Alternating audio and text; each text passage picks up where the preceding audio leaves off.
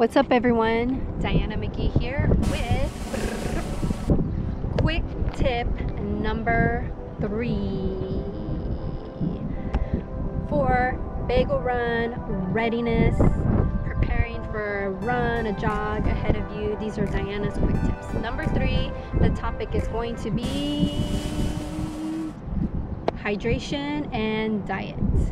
So you are what you eat. I know you've heard it 1,000 times, but really if you are eating fast food, greasy burger before you go on a run or a jog, you're not going to do well. You want to make sure you're eating vegetables, fruit, lean meats, protein, and then with the hydration, you want to make sure that you're drinking lots of water. You know, the normal is to drink 8 cups a day, but if you're exercising, you're going running, jogging, walking, even at work, you're moving a lot, your body perspires, you're sweating, and you want to make sure that you're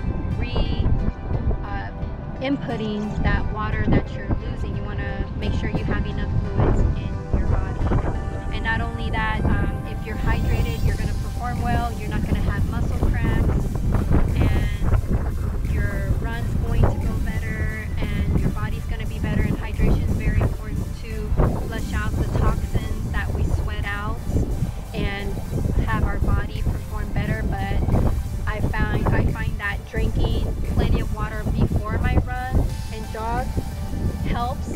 I also find that not drinking water right before, maybe 30 minutes before, also helps take away any discomfort I would have should I have to go to the restroom or anything. And then make sure you drink plenty of water after your run and your jog, so you're rehydrating yourself. And make sure that your diet afterwards is not a juicy, greasy, even though they're delicious burger, but something healthy, a banana, maybe some chicken, fish, just something healthy to be kind to your body. What you put in your body, you put out onto the trails there. So make sure you're staying plenty hydrated.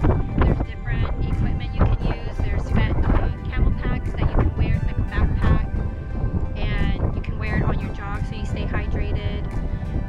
Or you can have a water bottle handy on you in a fanny pack, or you can have a water bottle ready in the car, and that could be your motivation to run faster. So that was quick tip number